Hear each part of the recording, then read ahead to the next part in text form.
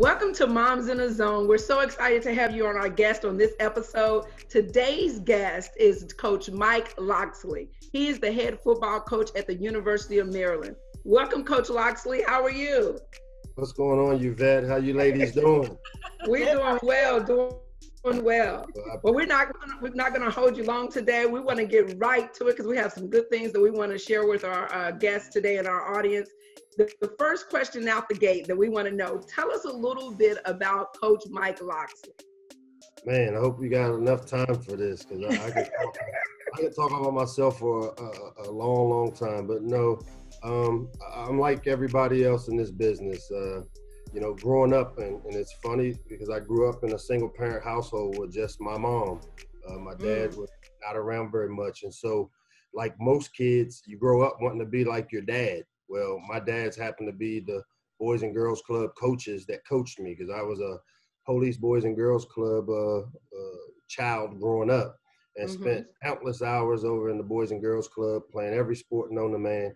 And so all the mentors and male role models that coached me became kind of father figures for me, and it led me into this profession. I knew if I wasn't good enough to play at the highest level, that I wanted to somehow stay involved in the game. And so naturally, right when I got done playing, I got right into coaching. You know, I grew up in the Washington, D.C. area and spent my childhood in D.C., the southeast section of the city, a really tough neighborhood. Saw a lot of things growing up. And if it wasn't for sports, as I like to say, sports saved my life. I had two older brothers that spent most of their adult lives in prison. And because of sports, that little brown football has given me and my family the opportunity to break the generational curse. I was able to earn a degree from Towson State University, a business marketing degree, got right into coaching. I went from being a player to the very next year, a full-time coach. So wow. I'm one of those guys that I started everything a little early. I got married at 21. I've been married for 28 years to my lovely, smart wife, Kia. We had 4 kids. I got 2 grandsons that are all here in the D.C. area as well. So spent the last 30 years raising everybody else's child. I've coached at the Naval Academy. I've coached at West Point. Spent time at the University of Florida, the University of Illinois. Was the head coach at New Mexico, where I failed miserably. Had to revamp and rebrand myself. Spent time at the University of Alabama, and then had an opportunity to come home and take over my dream job, a job that growing up in the DC area, I was always a huge Maryland fan. I spent countless hours here in what was called Old Bird Stadium, rooting for my hometown team, the Terps, and really blessed and honored that a couple of years ago was able to come back home and take over a job that I had always coveted, and something that I take very seriously because, one, I look at it as having a platform and basically an opportunity to do what other males and coaches did for me, which is help me become the best version of myself. And that's been my coaching philosophy, is that I want to make better husbands, fathers, sons, uncles through the brown football that changed my life. That's Coach Locks in a nutshell. I just want to add, his wife is so fabulous. Wow. I mean, this was just amazing. And everything that you just stated, it leads to my very first question out the gate. And that question is, what do you say to a young African-American male who may have had the same similar upbringing? Dad wasn't in the home. The surroundings, are not as positive. They have maybe witnessed older siblings or cousins come in and out of the correctional system. What do you say about those dreams and going after those dreams when everything seems so dim and you can't see the light at the end of the tunnel? What would you say? Well, I always use the analogy that, I am that dream. I was that kid. I was you. I sat in the bedroom and I dreamed really big dreams of opportunities of being able to change the lineage of my family, one, through the game of football. And I know a lot of people get upset when they hear that you use football as the way out. Well, the good thing about the way the college game is set up is that to play football, there's some things that you have to do academically that come along with it. And Mm-hmm. one of the things I tell them is, you know what, the 12 to 13 Saturdays that you get to step between the white lines and play the game that you love, those are all on you. I can't do anything for you when the game starts because it's up to you to execute and do your job playing the game. But it's those other 353 days that I'm going to be responsible for as the father figure, the leader. I've got to make sure you eat good. I got to make sure you got a roof over your head. I got to make sure that you learn and understand discipline outside of just football. I got to make sure you're going to class. I got to make sure you got tutors and study hall. So I'm going to put a program in place to help you do all the other things, those other 353 days, just so you can focus on football. And to me, that's a heavy burden for a football coach, but that's what I enjoy doing. And so anytime you have the ability to set a vision for a kid, for me, a vision of I was you. I sat in the same, I walked the same path you walked, and I'm here, and I didn't even play in the NFL. I'm running a multi-million-dollar business basically as a head football coach, and never played it down in the NFL, and have been very successful.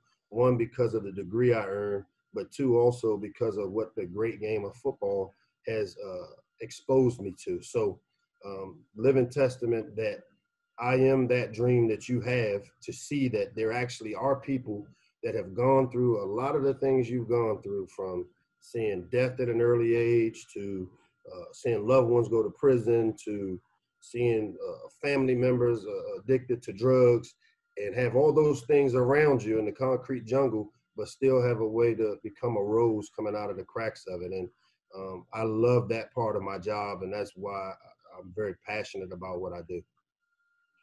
I had a question, Coach Locksley.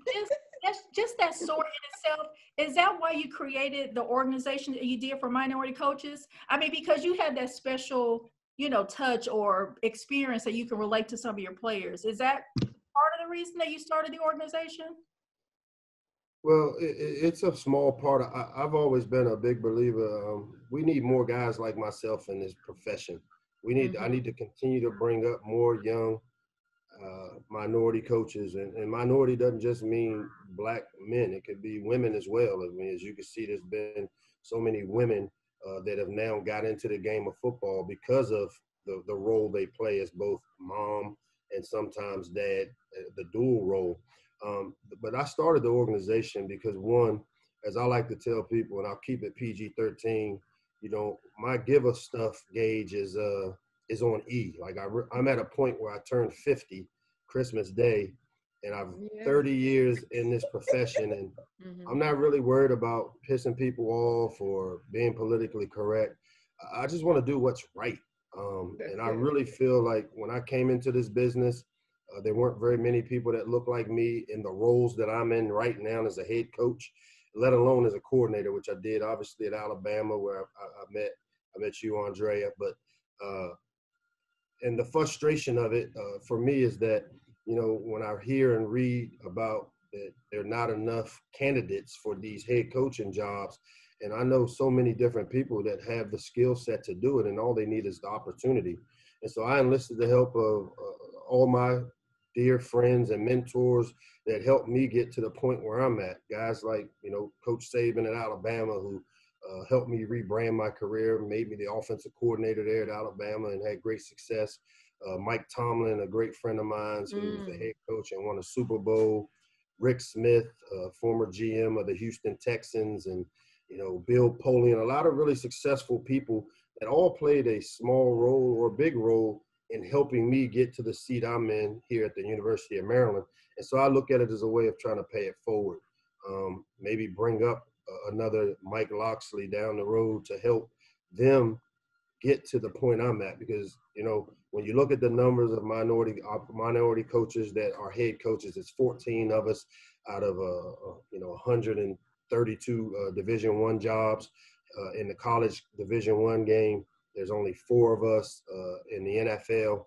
And I just think there's so many more talented minority candidates out there that really only thing they need are opportunities. And so the 3 pillars of the National Coalition of Minority Football Coaches for us are, we want to prepare And that means give the tools necessary to help you get the job or be able to have the experience you need to do a successful job, to promote, meaning do a great job of making sure that everybody knows who these great coaches are that have the ability to do the job. And then, the next thing for us is to make sure that we do everything we can to prepare them. And for us, it's really important that those three things we do everything we can do: prepare, promote, and produce the next wave of coaches coming through the pipeline. And we're going to use the power of our board of directors, guys like Doug Williams and Ozzie Newsome, and just a wide array of people that really find it important to help the task of preparing, promoting, and producing the next wave of minority coaches, and for whatever level it is they want to be at. And what you just stated is so important, because I think one of the things, as far as us as moms, we see African-American males dominate the sport of football specifically. But as you stated, when it comes to the positions of the next level in coaching and GMs, we don't see us. We don't see reflections of us in those positions. And one thing that you said early on is that you had a position where you felt like you failed miserably at, but you came back. And so then my question is on that: what do you say to a young kid who is going from high school, wanting to play collegiate, or in collegiate, not necessarily even has a goal of going to the NFL, but wants to stay around this sport, but maybe, they feel like they failed because they didn't make it to the NFL? What would you say about that kid, about failure and then success after the fact? Speak on that a little bit. Yeah, I love to use this, and any player that's ever played for me will recall me at some point having these conversations. And I always use the term, and I learned this from Debbie Yao, who's one of my mentors. She was the athletic director here at Maryland. She serves on our board of directors. And I can remember when I failed miserably at New Mexico as a head coach, and I remember calling her, and I'm at a crossroads in my career as to whether I go back and be an assistant, a coordinator. Do I just get out of it? What do I do? And I remember her saying, Michael, failure is not final unless you allow it to be. And she said, what we need to do is take a 360, look at yourself, find out what it is you would do differently if you were given this opportunity, what you can do better as a coach. And so I spent time, when I got let go after the fourth game of my third season at the University of New Mexico, and I spent basically from the middle of September till December trying to map out a plan as to what I needed to do to as I looked at myself in a 360 degree view of myself, of what I could do better as a coach. And so what I would tell the student athletes, that failure is not final unless you allow it to be. And I can tell you this, I learned more during those 2 years and 4 games at New Mexico failing that I did the 3 years I was at Alabama, going to 3 straight national championships. Now, don't get me wrong. I love winning, and I love what I learned from being a part of a winning organization like Alabama.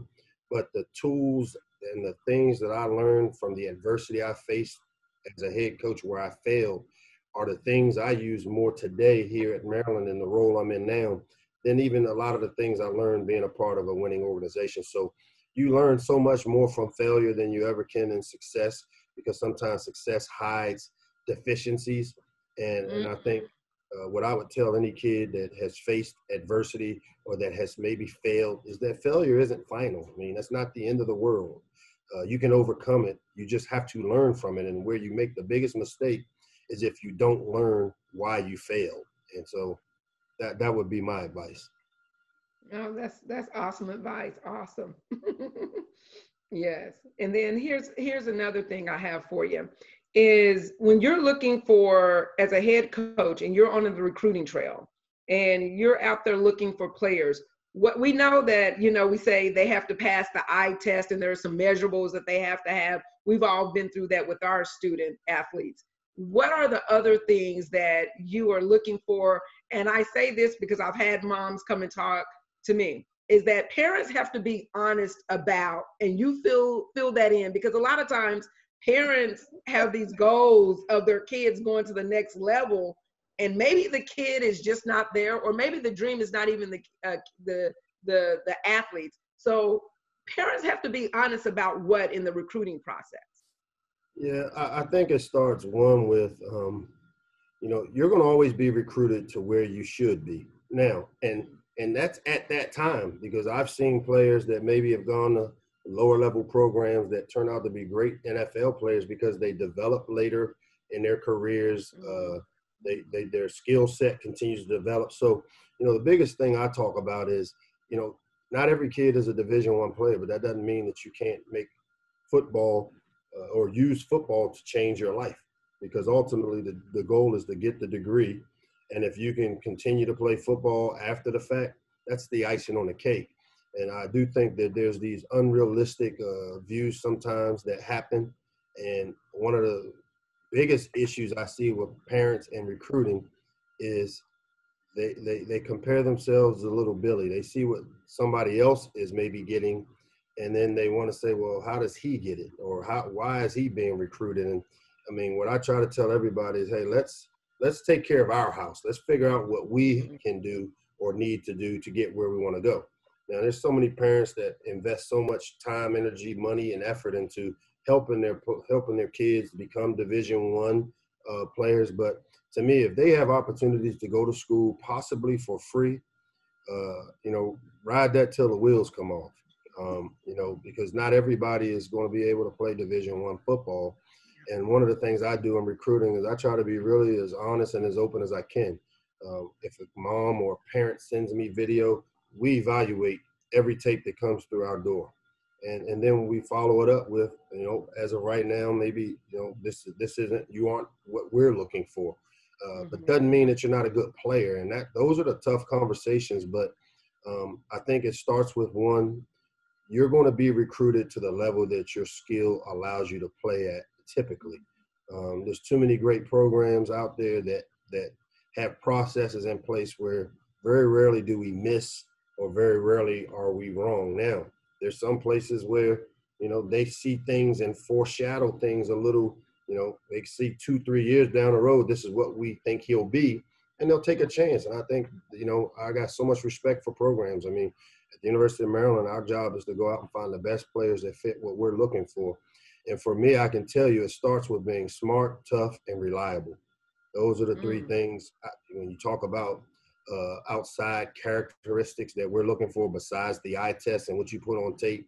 We're going to do the research to find out, is he a smart? And smart doesn't mean you have to be a 3.0 student. Smart means you make good decisions. Smart means, instead of going to hang out with guys that may be smoking weed or doing things they aren't supposed to, even though they're your boys, you know how to stay away from it. Tough, you can't play the game of football without being mentally and physically tough. It's not one of those sports that you get immediate gratification. If you play offensive line like Emil plays, very few people say, let's go out and put pads and helmets on and run into each other 80 times in the hot sun for an hour and a half to 2 hours. I mean, you don't see the results, or you don't get an immediate gratification from it. So, and then reliable, as a coach, I got to know that you're going to be where you're supposed to be when you're supposed to be there, because it usually transfers over to the football field. If it's 3rd and 1 and I expect you to step with your right foot and use your inside arm to seal this guy, well, if you are reliable in all the other aspects of your life, there's a good chance you'll be reliable on 3rd and 1 when we need you to be be reliable most. And so for us, smart, tough, and reliable are 3 of the characteristics when we start evaluating players outside of just the football skill. Those are a must to come play for me. I had a question. How are you doing the recruiting now with COVID? Because I mean, typically, I know for me, I would make sure Emil goes to the campus, goes to the camps, and I know you've got the huddle fields, but what else can you do to actually see, what that player is about with COVID? Yeah, as you know, the recruiting process is a 2-year, 3-year window for us. So like most of the guys that we're recruiting for the 21 class, we've evaluated for the last 2 years. So before COVID, I think who this will most affect will be the 23 class, the 22 class a little bit, but the 23s and the 24s who are guys that we would typically have been able to see in spring practice this past May, go out and saw their games here in the fall. Well, the 22s and the 23s will be the people I think this most affects. And so what we've tried to do here is a lot of Zoom meetings, FaceTime meetings, get as much of the game film stuff that we can get. And, you know, there's so many other people now involved in the recruiting process, from the weight coaches, the strength trainers, the DB developers, the O-line developers, that we have to develop allies to become allies with, that can feed us information on players. And usually they're people that we know and trust for an evaluation, but we try to get as much of anything they do on film to make a visual or film evaluation. But we're still hopeful that we can get through this pandemic, get out and go see some of these young kids play in the spring, if we're capable and able to do that, and just utilize all the resources we have to try to get them evaluated to see, one, how they play, but then also answer the other questions: are they smart, tough, and reliable? Which a lot of that is done through phone calls and your connections and knowing the right people to call and the right questions to ask. Do you actually look at like film that like a mom or somebody would send you? I mean, I never thought that would happen. I know your vet's really good about sending stuff. Hey, you know, I would tell any mom out there, you know, I'm not going to wait for anybody. You know, the film is going to speak for itself anyway. So if the film is great, I was just one of those moms, you know, I'm going to get there out to the masses, because I don't know if you can get in the stands or come to the stands, but I'm going to make sure that you at least have the huddle in your email. Now, if you watch it or you don't, I can't have no control of that, but I'm going to make sure that you have it. And when you see it, it's all there. So I've always been an advocate of sending. If a parent wanted to send, if a mom wants to send it, I'm one of those, send it to the coaches. The worst they could do is put it in the trash or not look at it. But go ahead and answer the question, because you know that's something that I'm passionate about. That's a good point. I can tell you that recruiting has come really so far along from the days of mom and pop having to send tape, you know, the old VHS tape with the bubble mailers. Right. So most Division I programs like ours, we have contracts with Huddle to where we get all the game film. You know, highlight tapes are nice, and you know, but we don't evaluate kids off of highlight tapes. Highlight tapes are I would watch the highlight tape first just to say, oh, okay, good play. But then I'm gonna go put 4 games on, and we create our own tapes here, which we call the good, bad, and ugly.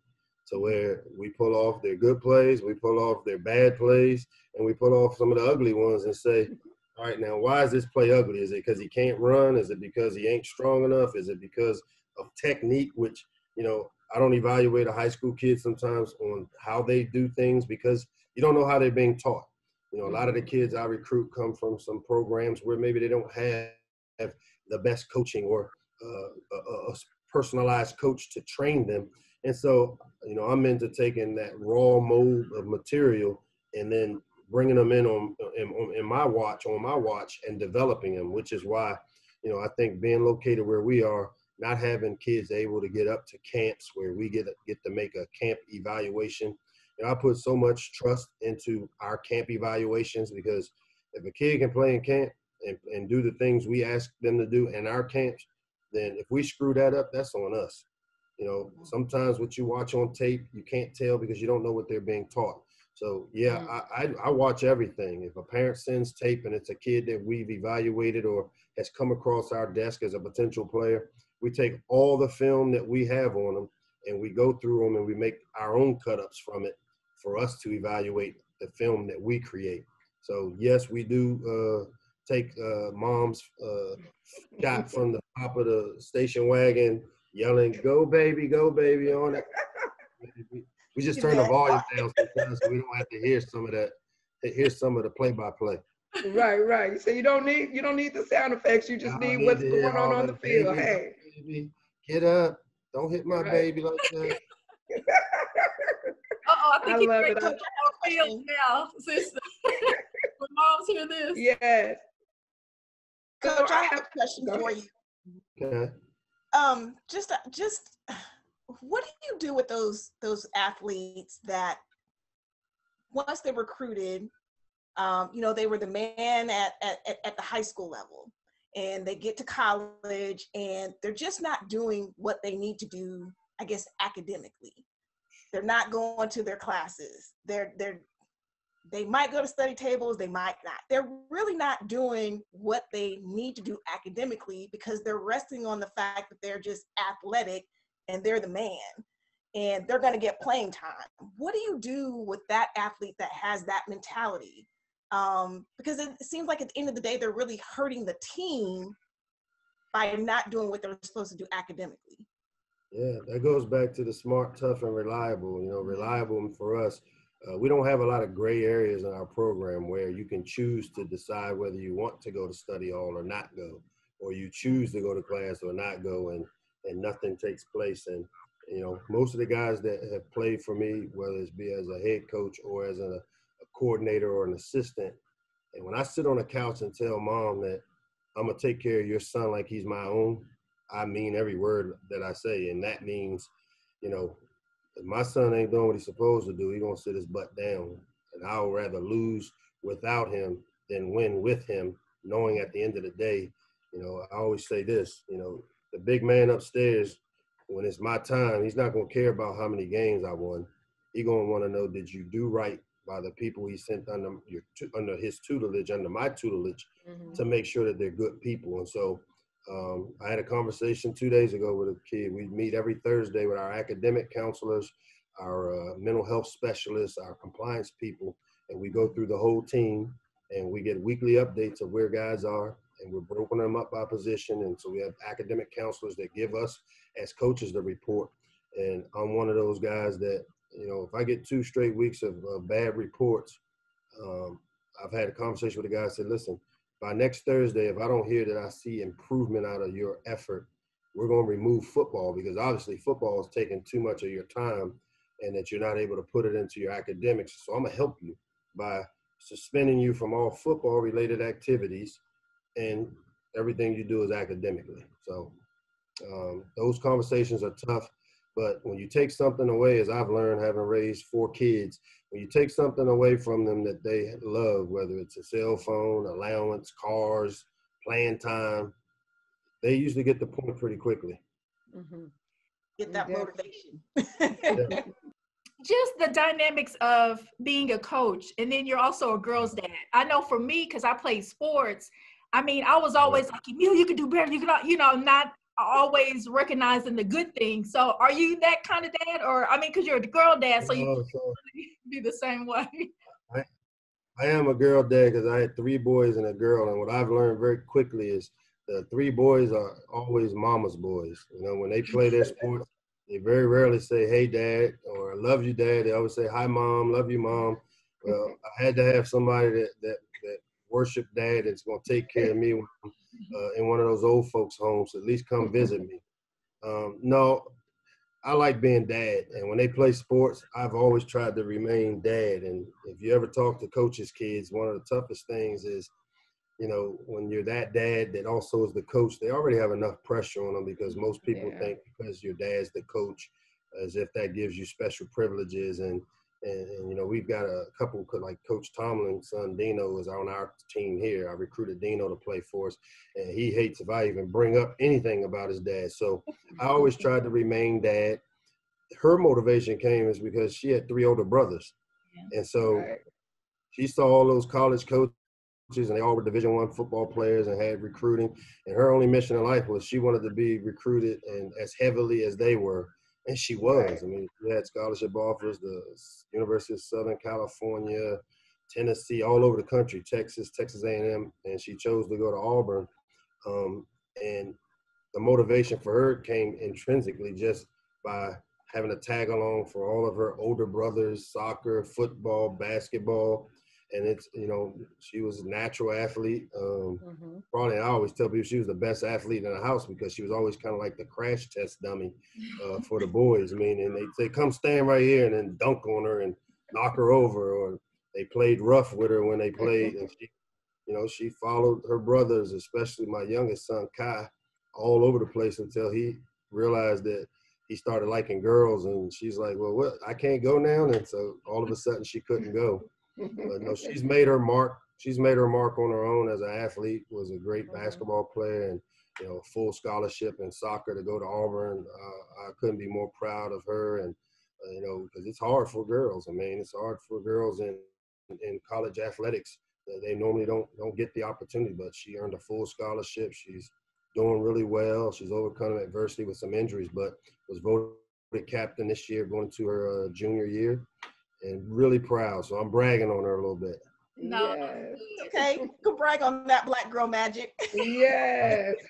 Now, Coach Locksley, I do have a question as far as, and I don't want to get too deep in the woods, but I know that she had her brothers, but did you send her to training? I mean, how did you get her prepared to be at, you know, her top level of performing? Yeah, so the big thing for us was obviously with the being a coach, we had some natural connection. So she was always around college athletics. So, you know, we put her in sports very early. Like all three of my sons, we put in Taekwondo before they played sports because I wanted to teach them, you know, me not being around and having to coach and take care of all y'all kids. They needed somebody to teach them, you know, the discipline that comes with doing Taekwondo as well as the toughness, because it's a, you know, it's one-on-one on that mat. And so with her, we put her in the same thing, and then we started them all in soccer, and then they gradually started playing all the other sports. I'm a cross sport guy. I don't like them having to specialize. I really think that kids growing up nowadays start specializing too early. I think it goes into maybe some of these injuries they have, but we've always just given her and all of our kids the opportunity and the exposure of whether it's going to soccer camps on the college campus I worked at. When we moved here from New Mexico to the Maryland, D.C. area, we did research on the top soccer clubs in this area. She'd shown pretty early in her career, because she was fast and could run, that she had a skill set. And so we just tried to expose her and put her with some of the best programs that had the best coaches. I was big on, I want her to be taught and not just thrown out there and just go play. And so most of my research wasn't necessarily had to be the best programs for winning, but I was looking for the best coaches. And so I utilize the women's soccer coach here to find out what are the top female or girls soccer programs in the area. They gave us 2 or 3. We did research, went to visit them, and then we started with a program here called Maryland United that also had other black girls on the soccer program, and it was an amazing experience for her. And then, you know, she was able to turn it into earning a full scholarship, and actually did some stuff with the Olympic development program, and got invited to 2 Olympic camps for her age group, and we're hoping that you know, she just continues to grow with it. And Coach, I have two questions based off of what you just stated. The first question is, you're a unique guest because you're coming from the perspective of not only a head coach of a program, but also we're talking about your role as a father as well. So the first question is, as a head coach, what would you say to a mom? Maybe she's a single mom and she's on this recruiting process, and this is her only child. She has no other children. She doesn't know much about sports. She didn't play sports. What would you tell that mom to say, hey, here are maybe the top 5 things as you're on this recruiting journey with your student athlete? What are the things that mother and that child, whatever sport it may be, because the recruiting process is somewhat similar no matter what the sport is, what should they be looking at in that school, that coach, that program? Yeah, I think first and foremost, you have to go into recruiting with a plan. You have some decisions that you have to make with your son or daughter in the recruiting process as to what type of school are you looking for? Do you want a suburban campus? Do you want to be in a college town? Do you want to be, you know, for a DC kid, do you want to be in a city type campus like a Pitt or Temple? So you got to figure out what college setting best fits you. The next thing is there an area in the country you want to be? Like, I know for my daughter, she wanted no parts of playing north of the Mason-Dixie line because she's just too cold to play soccer. And she was coming from New Mexico, and we've lived in Florida. And so she said, I want to go down south or southwest or California to play.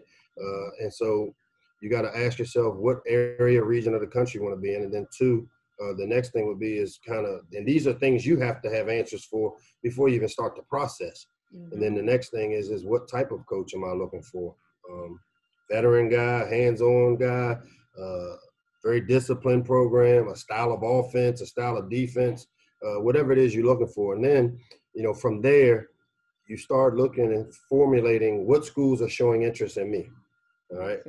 Because sometimes we go and want things that maybe aren't being reciprocated. And that's where either you have to find out if there is interest or not interest. And so, I start there.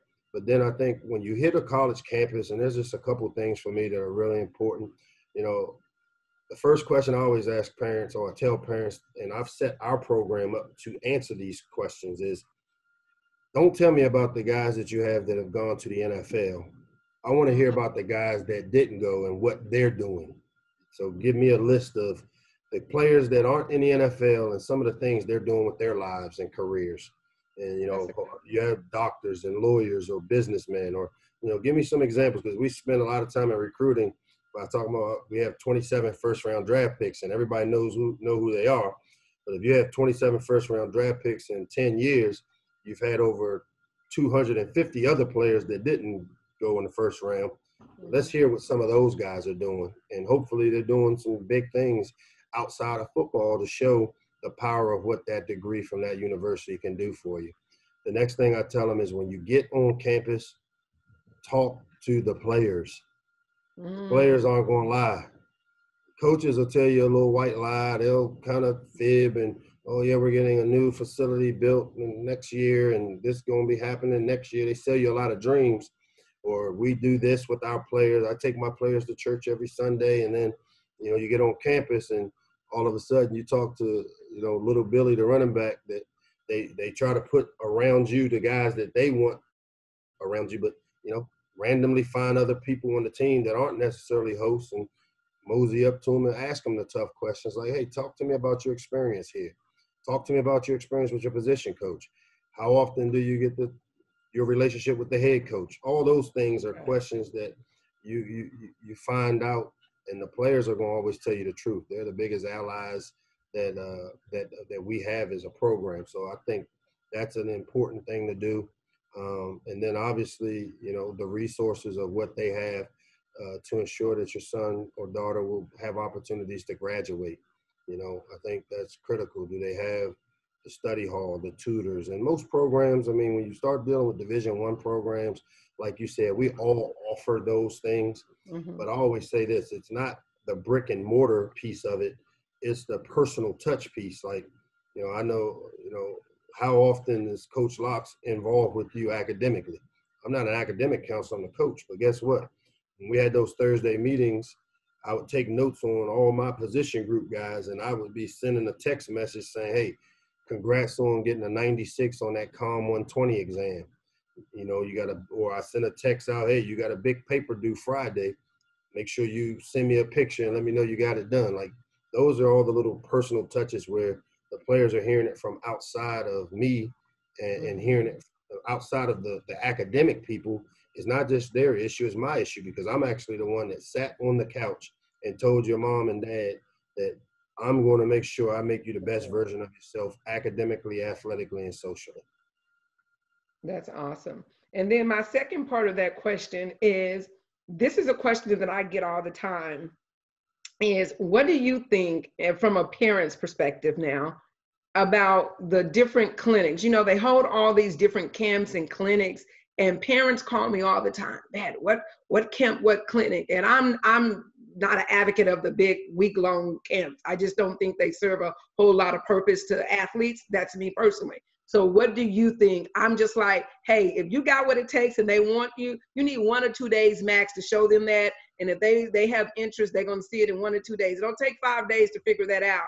Those things are money grabbers, but what's your perspective on that? Because parents ask this question all the time. What camps should I be sending my student athlete to? Well, I look at it from 2 different points of view, as a parent and then as a coach. Well, one, what I would say is, the younger the prospect is in the recruiting process, I don't mind if a 9th grader or 10th grader goes to a camp where it's a 3 or 4 day camp if there's good teaching going on. Right. If he to take things from that camp to become a better football player during his season. So I think there's a couple of ways to look at it. So those 9th, 10th graders that are just starting to, get recruited, I do the research and say, hey, here's are some good camps that people have for teaching technique and fundamentals. Mm-hmm. Now, as you get to 11th and 12th grades, you've had film, you've got plenty of film out there. I do think the one-day camps are the way to go. Here at Maryland, because of where we're located, we're a suburban setting that has DC, Baltimore, all within 25 minutes of our campus. I mean, we have 500 kids here for our camp because sometimes parents looking for babysitters in the summer. But we have just so many kids that have access to come here. And my big thing is I want to teach the game of football. Like, I'm not here just to get a check from you and babysit you. I want you to come here and feel like you left here a better football player because of the time you spent at our camp. Now, when you get to that 11th and 12th grade year, we have one-day camps that are designed for us to be able to come, put you through a workout and say yes or no. Right. If they dragging their feet after you do the workout, trust me, there may be some things you're missing that they are looking for that you don't have. And it doesn't mean that they eventually won't take you, because you may keep developing and during the season they come watch you. So I agree that depending on what you're looking for out of camp and what stage in the recruiting process you're in, I do think there's some benefits of the week-long camps if there are places you go and they are doing a great job of teaching the game and the fundamentals and the techniques.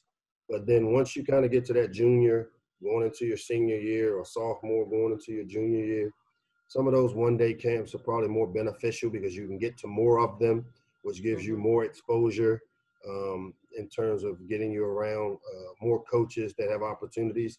I'm a big believer in those one-day camps. The more different schools that are at these camps, the better, because, sometimes you go to a one-day camp and you've got, MAC schools and 1AA schools, and then even some other Division I schools that back in the day, they used to be able to come to these camps, and now you get more bang for your buck. Right. Absolutely.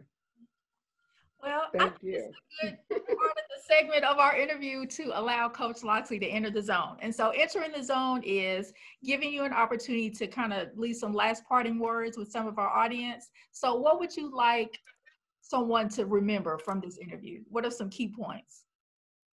Well, I think the first thing is obviously, you're going to have failure in your life, and it doesn't have to be sports. It can be any part of your life. I mean, I lost a son 3 years ago, and it could have just derailed everyone in my family, and we all still hurt from it.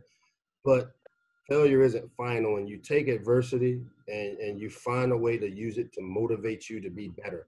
And so, losing my son, I used the motivation of, I never was one that valued time. I always thought time, I would always get a chance to see him be a father, get married, and then so you put things off and you take it for granted. Well, now if you walk in my office, I have these time capsules all over the place to remind me just how valuable time is, a commodity, and that you don't get it back. And it's way more valuable than any amount of money that you can make.